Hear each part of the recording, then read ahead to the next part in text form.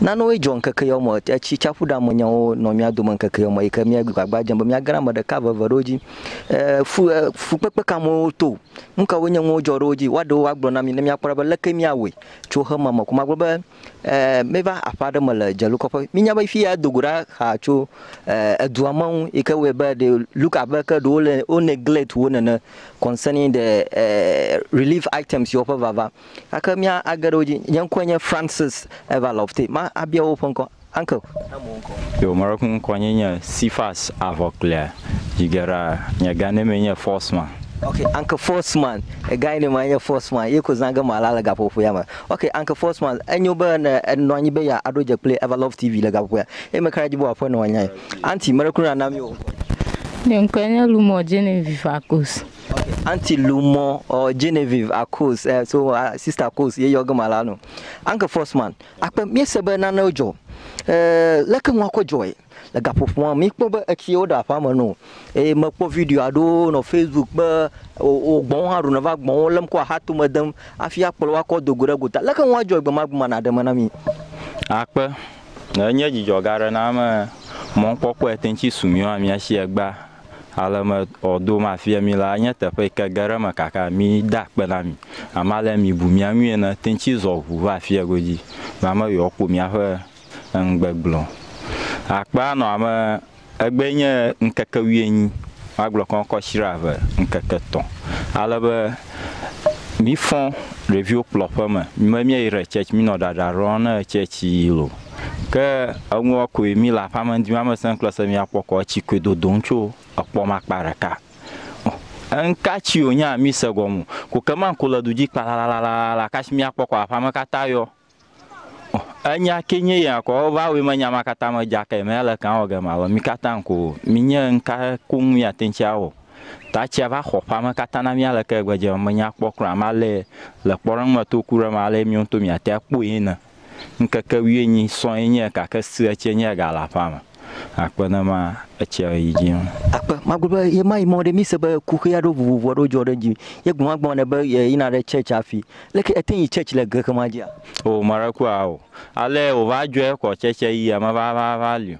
ala ma yo ona ma ko mi afa l'avion va chitoma l'avia Roma minya fika kran o ton to kran pogon ko we ma mi afa gbon plon va chi kata fia goji amana te kuina kamala ma goji ke kata ma vu blovove yo nyama ku kaketia jagba opo ikatata ogbon ma va vu va lo koreji ao ta ke kata bure e chamenye gbon la ja ao te mi va lo kon de okay te fike mi fo mi apa l'envie kokorofia ma gloko ma file fia la du magaro yo na me to bivie luo mi li e kon daragwa le nwojo ko ihan klosro va ko mi a anwonya ni ke awon blani ta ho pere mi anchi ko emi le gboro kan ko yi ro kra fulo sian ko va jivi he ta ma ga nyen ni ke nyu ho akpa agbebe ye view kula pomo file fia ka fike view mi avio le akpa ma gloko ma la yi ma file fia do mo nyu toro yo na me sonya ma to daku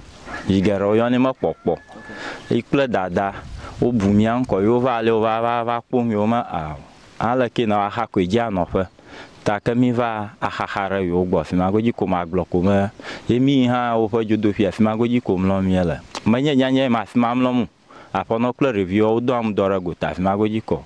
O hom lo na fi ma goji nya nto ma va mlo a chi amala mu ogbo. Ala ma mi ko te para ka mi afu. Onwa kon kokoro.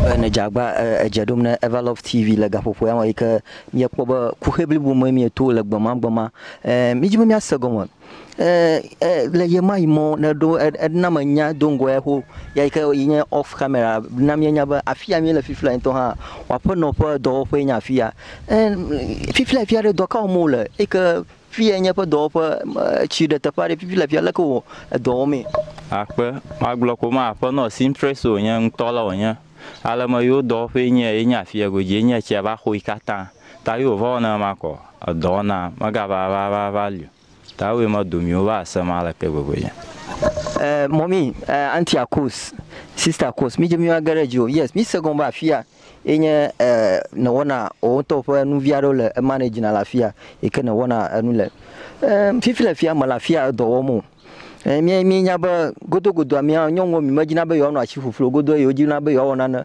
fifi la fia echi da fia no fike ne le kene kokho wona ya jore jiwe wa pa ma ho kla jijo la ba ngusia nwa ma mokpo ga ne fi ova jo taru kuma mokpon bo na kaka o mi ko mi aga trova ma ga va yin doji.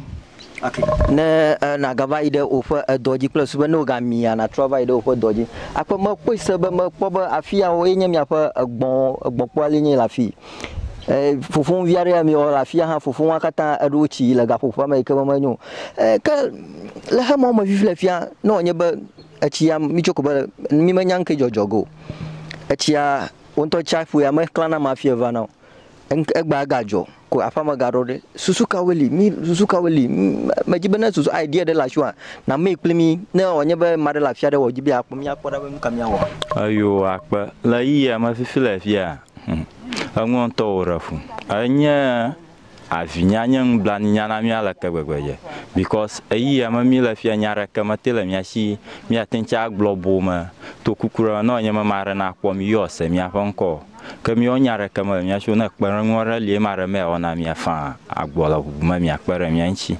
iko mi atencha agbola iya agbala vubana mare be akpara yo nwa wa akpara yo kama ma aja kpa no be na ejagba ofun na Everlove TV la gapo pe me ke ma to troga nya bubu aro la shine ma bia ga ka kama trosa ma trogbo anka maji ma lo de ka ma si la fuli be gbama na no hojo nka wonye ngojo ika anya tadwo mo fifle fia de viao o fa sukunya o de lake wonye nto nya ba nu china do la po mo lake onye fa mental stability lake ko wona le o fa nso so mo ayo akpa yo na ma ko review ho vovovaro lo fa ngwono ma ebe vovovaro la ma pe ma de vie wona ma ko nyon vito valia ika gbanto ma tin yo la ma vagbla ta yo la ma gble ina 2 weeks kata mi va ir hospital va traiter ha a na ma vuni chefi o ma yo mo ko divien ta o va na ma yo nkano iko va nyawara skufista o ga gbo ba pa to gbogbo na mi bo onya ye via the skufista at the time ika ye mai ka kuhe ajora jiwa ye mai me onya wala skufista fa nya oh e ma tencha blo nwo jo ko shira magba nka jora agba mi va ira tape ko ja o la chi la fi mago je ira sko ka sho ma no pa ma san class ko bo we nya gbo la ko jo ko mo nya yora skufista tawe ma nwa ba nya tamabu na mala ka gba je ba ma nya la ke ma te glo fiaro okay ike va nya tamabu no ba ma nya la ke tututu ya agble la gapo pe mo aba npola o ike mi la ajoga afisha fi ike mi la emi po ba anka fa enuya ogbolo aka shie jina ina ko ba onto onpora kuhe mena na dule kuhe yo mokuvo sukuvi alo vio ira sku the same tina the same time akuhe bubu na gaba agara mai ka wanya vio bo na va poma anyina a problem blibo afisha fi kana la gapo ya mai mi akmo ina po ba o enu viare le shi na ko akọ support uncle jagba na yo mi le 0249598269 0249598269 ba mia awo nvi ni mia jagba mia kpado plus ba at least open school fees open na no wa jagba no management viare wo ma fi mia no ngogba pomda kakala ha mama madongo mada akpana uncle Morris ele yevu anya amekala US ika yapa video adomia wo chopu voma nwa bobo o ye matia no fuma ika nana no gbegblem la yoda ya jinpi kwa adu nana viare ba mia akọ won video na maro kan kuma ba mi de fu voma mi ba won nana la fuma gba ama vola fuma gba ika mi ba mi agara ji won mi akọ ba wo ha ba kpa jide la kan nu le kwa ana mi nana viare su yare ba mi akọ no talaga pope ma mi nwa akọ gano na mia akpora bare le kemia wa ama mna do ha wa aja wa gba klo subo wa akpora mia ho ha ko magbo be nvi so ya ko na mia ko no yenye na avu na mia akpora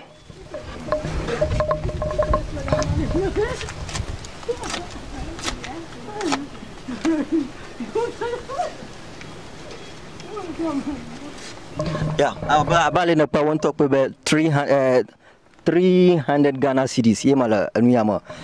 Nyake na nyabona Uncle Morris. Nyahanya majesio.